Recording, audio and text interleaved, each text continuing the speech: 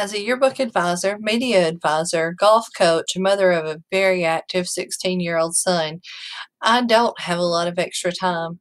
So one thing I always do to collect senior slideshow photos and yearbook photos is I just quickly make a form in Google Forms. You can customize it and make it pretty, but this is how I collect my photos. I always ask for their full name because, like with the slideshow, we put first, middle, and last name. I'll give them the option to use any pictures they've already submitted for the yearbook. It just makes it easier on everyone.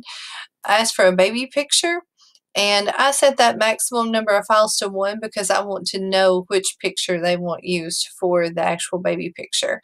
You've got to change that maximum file size to large, and whenever you add the question, you have to choose File Upload as the type of question. And then we ask for a senior pic.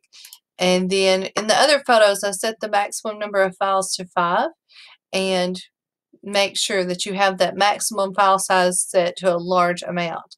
And if it doesn't say 1 terabyte down here for the total for the form, change that.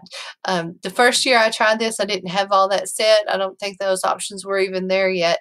And I had to go in and take those pictures out every day. That was a mess. So make sure you have all that set up before you ever share it with students. Whenever you go into general settings, make sure the maximum file size is set to 1 terabyte if you are planning on accepting a lot of photos.